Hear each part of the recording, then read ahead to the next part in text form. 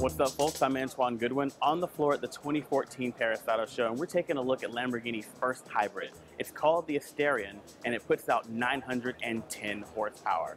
Now, it does this with a V10 engine that's mounted in the middle like in every other Lamborghini, but it's paired with 3 electric motors. One in between the engine and the 7-speed DCT, and another 2 at the front axle that are going to take over for your all-wheel drive situations.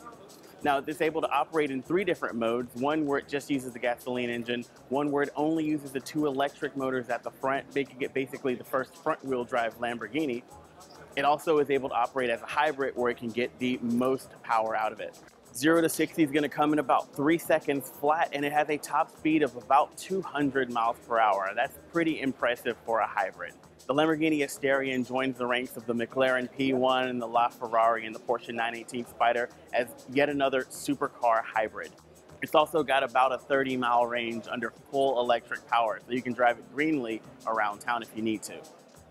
Lamborghini's positioned this as more of a comfortable, everyday supercar, so it's not as track-focused as the Aventador or the Huracan, but it's just a concept at this point, so we don't know if we'll see anything like this on the road anytime in the near future.